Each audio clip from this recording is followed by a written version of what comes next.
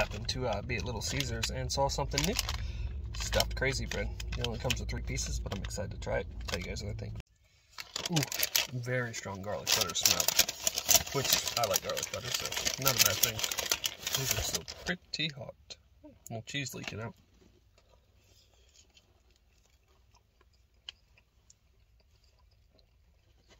That's good.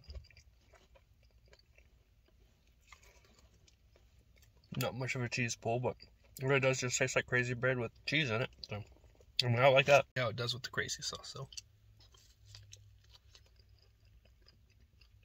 It's good. The price is a little steep for 3 of them, but not bad. And if you want cheese sticks, good route to go. Kind of like a garlic butter Bosco stick.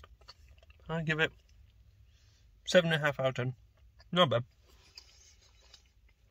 Another bite.